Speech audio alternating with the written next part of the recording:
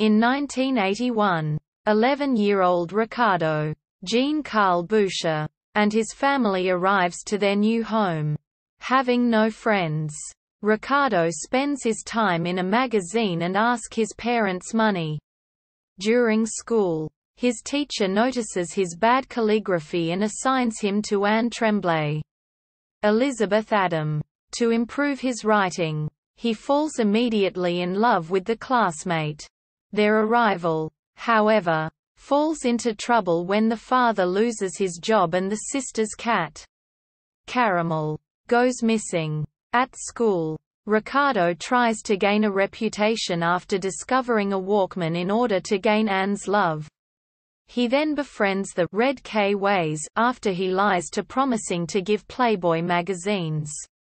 During an important school event, Ricardo gives a poor presentation about an important item. Anne presents a marble her deceased cousin gave to her. To get closer to her, Ricardo steals her gift. After his many lies get suspected by the K-Ways, Ricardo tries to buy a Walkman to gain an honest reputation. He encounters his father doing music in a local restaurant. An argument comes with his mother about money and his mother tells him to find a job to pay the things he wants.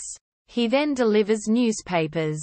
Later at home, his father tells Ricardo they have to sell the house.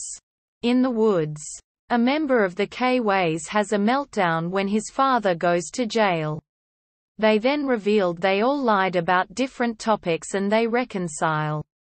Before leaving, Ricardo then decides to go to Anne's home and tells the truth and learns that Anne never had a deceased cousin and the marble was only decorative. Back at home, the family finds Caramel with babies as they depart.